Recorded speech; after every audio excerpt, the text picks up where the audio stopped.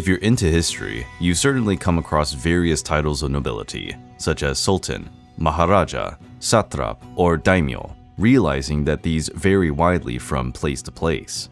But few titles are as famous as those of the English nobility, with barons, earls, marquises, and dukes. But how are they organized, and what is the hierarchy of these nobles? We will see this and much more in today's video. After the Norman Duke William the Conqueror took over England, he created the title of Baron, the lowest stratum of nobility who owned land. The Baron had military, financial, and judicial responsibilities in relation to the lands and people who lived on them. He was responsible for collecting taxes, maintaining peace and order in the land, and providing soldiers for wars called for by the king. He also had the responsibility of administering justice in the lands, presiding over local courts and deciding legal matters. Whereas the title of Earl was usually awarded to a nobleman who conquered a large county or region, responsible for ruling and administering justice in that era. Barons who had land within an earl's county usually paid vassalage to him. The barons had to pay taxes, pay tribute, appear at court when summoned, and provide military aid to the suzerain earl. The earl was to defend the barons under his protection against outside threats, ensure the functioning of the infrastructure that bound the entire shire, such as roads, bridges, and fortifications, settle conflicts between court nobles, and lead the vassals in wars. The intermediary figure between the baron and earl was the viscount, whose responsibilities were lesser than the earl's.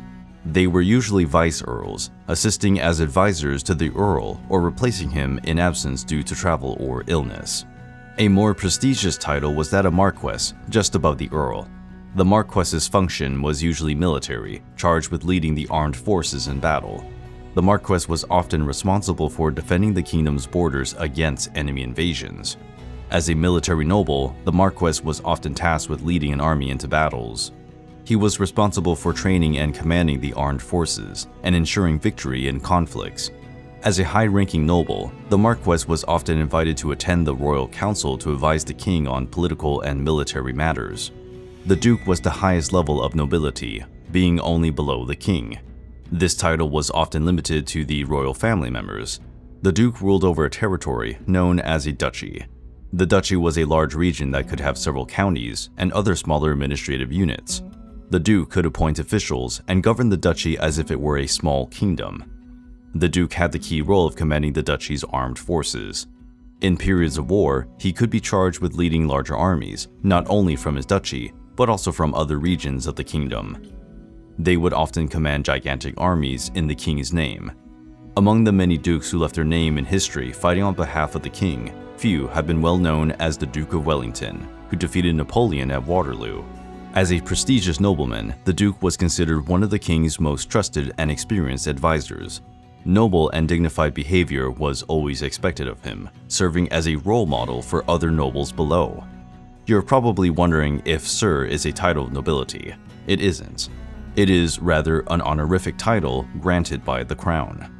Whereas the title of nobility is granted by right of birth or marriage, which usually have in themselves legal and political privileges, as well as higher social status, the title of Sir is merely an honor awarded in recognition of services to the crown or for personal merits, and does not confer any legal or political privilege.